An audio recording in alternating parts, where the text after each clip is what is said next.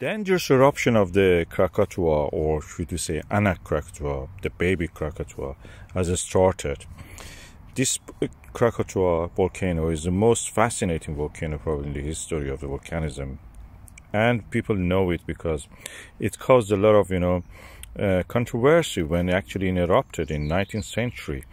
It caused cooling effect deeply felt around the world. It caused a red sunset around the world, and because of the many documentaries built about this, it became really part of the folklore of the volcanology. It has now erupted. It's in eruption. This is located in Indonesia, of course, as we know, and in the Indonesian islands are part of the subduction zone of the Indo-Australian plate under the Eurasian plate, creating these volcanoes. This one is dangerous because it is in the middle of the, a sea between the Java and the rest of the islands of the archipelago of the Indonesia. And the water coming in contact with the lava and magma can create a steam and explosion. That is the reason it is so explosive and dangerous. It was destroyed several times in the past.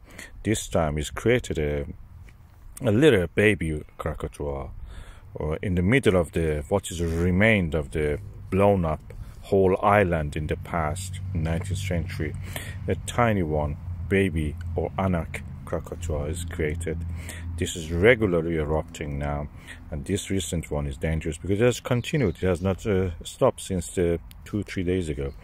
So it's not just one eruption, it's continuing. It will continue to build up, through this process of eruptions, and create the island bigger and make it bigger until it fill up the gap probably between what is remained of the past big eruption. As you can see, its face is changing. The island face is changing gradually by these eruptions, and adding to the land mass of this volcano, it can potentially join with what is remained of the old volcano. In the past, it had a crater like that. Now that one blown up. The potential for danger from this volcano is because of the tsunamis it can create also in the adjacent areas in the Southeast Asia, and a lot of people live in there.